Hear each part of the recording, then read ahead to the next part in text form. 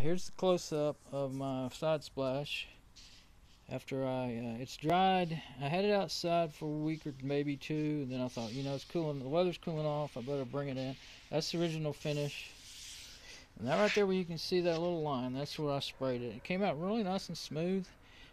Kind of on accident, I forgot to readjust my spray gun after cleaning it the previous time, so it was shut down real tight, but it was letting out such a fine mist it ended up being real smooth. Because you might be able to see on this one was brushed first and then sprayed quite a few different times, but even that last spray on this one for some reason turned out a lot more, probably because it just didn't get enough on there to cover up the previous one. See those little marks? That's where I had my tripod. I was in the house. I brought it in the house to help let it dry, and I had the foot of my tripod sitting on it, and it stuck to it. It wasn't dry yet.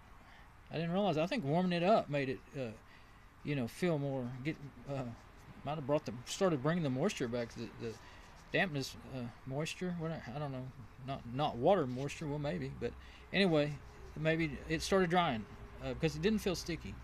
I had set my wallet on it, it stuck to it, and I thought it was dry enough to put stuff on it, so, and this one stayed outside a week or two after this one, and I kept thinking, I didn't want to bring that one in, I didn't really think it was in my way, but I thought, well, it's probably not going to dry if I don't bring it in, because I want to use it to test my sanding and see what I can use, because the last time I sanded on this one, I didn't ever try to sand on the new one yet.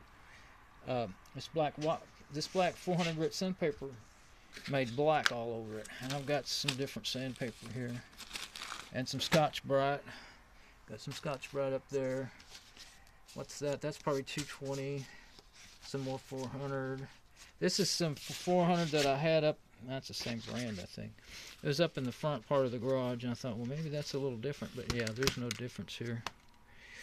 I'm not really doing good at aiming, am I? So yeah, I'm over there off the camera.